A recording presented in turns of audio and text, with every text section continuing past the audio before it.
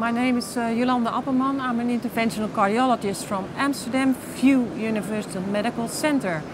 We are at ESC in London. Welcome to you all. And I want to introduce my two co-workers to you. First of all, Dr. Marc Claeys from Belgium. Welcome. And second, Dr. Elmir Omerovic from Sweden. And I would like to start with questioning you.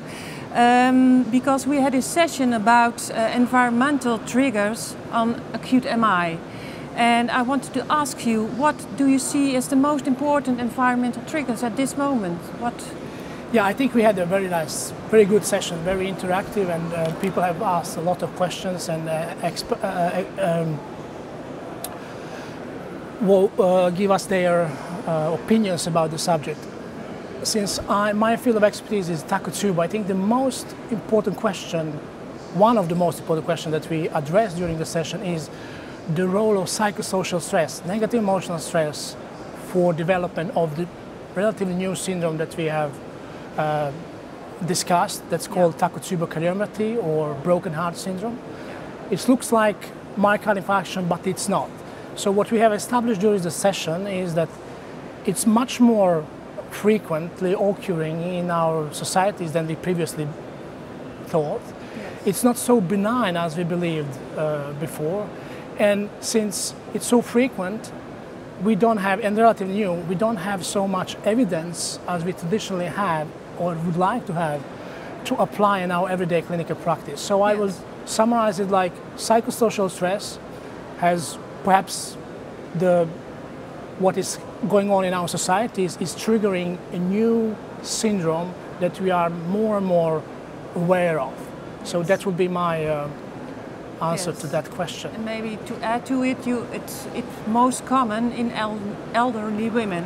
Yes, it's most commonly in elderly women. The typical patient would be a woman in her 60s that's have had some kind of quite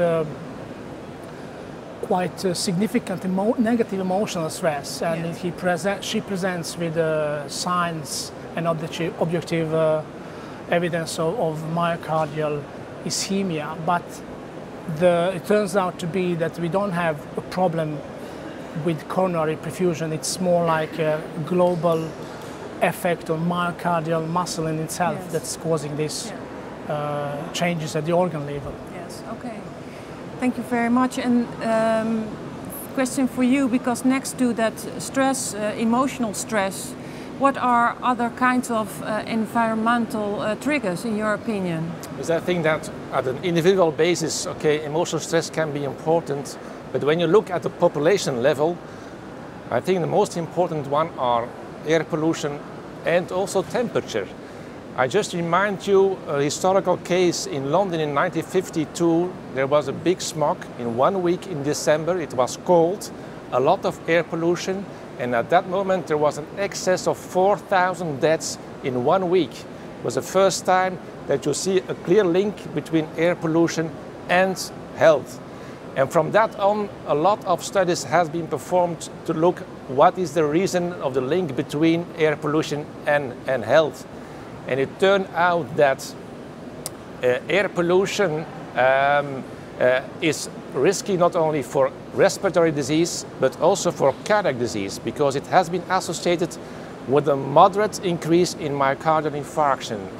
And the reason for this increased risk is probably related to the fact that by inhaling all these kind of pollutants, it will increase, or it will trigger an inflammation, and it will trigger a systemic inflammation, which will cause a progress of atherosclerosis. But you also mentioned that temperature is much more. Yes, and that maybe this is a little bit under-recognized, but temperature, we have looked at that into a multi-model model, and we found that low temperature was indeed the most important trigger, even more important than air pollution for triggering a myocardial infarction.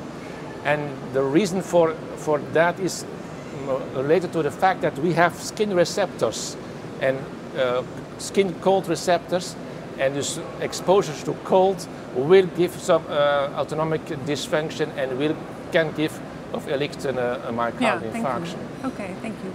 And maybe short, because we are almost at the end. What do you see as the most important challenge in Takotsubo? What do we need to know? Yeah, we have more data in traditional sense of the word. We need more studies. How big is the problem in our societies? Do we treat these patients extrapolating from the areas of myocardial infarction and acute heart failure, or are these patients different from them and we need a new sets of rules and therapies? Yeah. We need to establish what is causing this and what are the mechanisms at the level of the myocardium, the cells. Yeah. And I could also add that in Sweden, before 2005, this diagnosis was non-existing. Yeah. Now, having discovered that and by following it through our national registries, we have come up with surprising numbers that this is quite common. Yeah. And every month in Sweden we have approximately 50 new cases in all country. Yeah. Well, thank you very much. I think it's an interesting setting, and we summarized that Takotsubo is one of the triggers, that stress is one of the triggers for having an acute MI. There's still a lot needing to know about the mechanism, about the therapy, and the same says for other environmental triggers like air pollution and, most important, temperature. We should be aware of that. It's an important trigger to get an acute MI, and there's a lot of research needed, I guess. Thank you very much. Thank you. Okay, thank you, Yolande.